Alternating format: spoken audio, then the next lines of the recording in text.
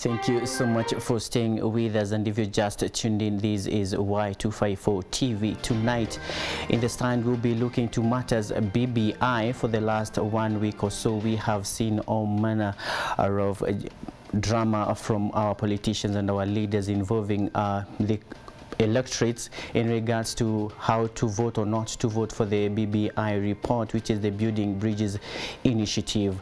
In the stand we look into the misgivings or the grey areas into the report as highlighted by several, or the divide on in the political divide. Stay with us. Stand sending in your comments or questions to all our social media platforms, Y254 channel at Facebook, Instagram and Twitter.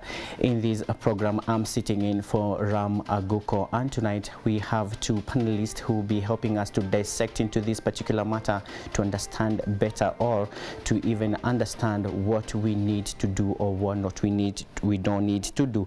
I'll be speaking to Philip Mwangale and Nurdin Kagai. They will be joining us in a bit for now, but the question is, should the report go as it is? Should it be voted in as it is, or it should be amended? That has been the biggest questions to the people. Should the report be voted in as it is, or it needs further amendments like it has been proposed? I'm bringing in Nurdin Kagai, a lawyer and a politician who is passionate on matters of youth politics and governance geared towards youth empowerment, socio-political and economical. Good evening. My name is Nurdin Kagai, a Kenyan and most importantly a son of the soil. I believe BBI was formed under the mantra of unity. And if at all we are to move ahead, we should have everyone in the bandwagon. And if at all some feel like they do not need to be part of it, you need to listen to them. So what do I mean? I believe the document as it is raises serious concerns and serious issues that have been left unresolved. So I believe we need to look at the document, dissect it, have a surgery, a postmortem on it, and finally, if we are at all to have a situation where we want to solve historical injustices or issues, we need to move together as one. And that is the reason why we believe unity is forward. And if at all you don't move the same way, we are going nowhere.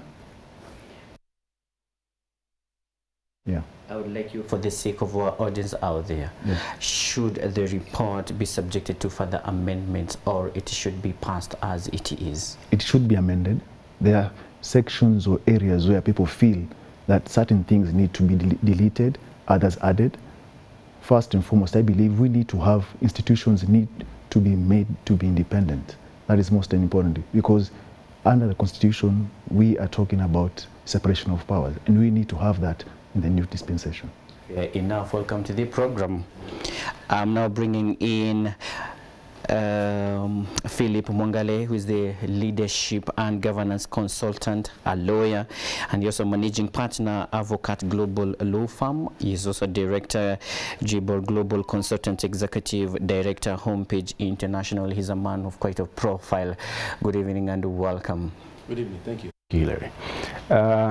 I think one of the things that we need to understand is that constitutional making is supposed to be a social enterprise rather than a political enterprise as we have turned it. And I'm talking about the BBI process and the impending constitutional amendments. That said, we must also understand what the BBI recommendations are. And in my view, if I am to use medical terms, I think what the BBI report and the impending constitutional amendments excel at is one, to take an accurate medical history of the national problems that we are facing, and two, to correctly identify the symptoms that we have suffered as a country. But it suffers acute misdiagnosis of the problem. It also suffers a dangerous misprescription, because the things that are being prescribed in the BBI report and the impending constitutional amendments are not prescriptions that, in my view, we should carry on as a nation. So if we proceed in the manner that we are, as the report is, and with the proposed amendments to this constitution, then it will be akin to a cosmetic repair repair to a perfect document that utterly captures our values as a country. And that will be just because we have a present and possible suitor who is conniving, by the way, and by that I mean the politicians of this country. So in my estimated view, we must do some drastic changes to the proposed amendments to the Constitution, and indeed the policy and administrative recommendations under the report.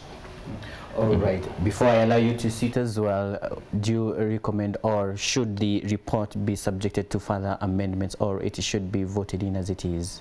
If it were up to me, I do not think that we should be having this discussion about BBI, the report or the constitutional amendments. But now that we are here, we must make some drastic changes to those recommendations, lest we do a cosmetic repair to a perfect constitution and invite catastrophic consequences 5 years or 10 years down the line. Thank you so much and welcome. We'll be dissecting that into details, whether we should be voting in for it or we shouldn't. Our gentlemen and panelists here, they will be helping us to understand more of what you've heard. Of course, you already know the kind of people I'm now having here and their take in regards to the BBI. You also have your opinion. Send us in your comments or questions to all our social media platforms. Again, Y254 channel on Facebook, Instagram, and Twitter. This stand begins right now.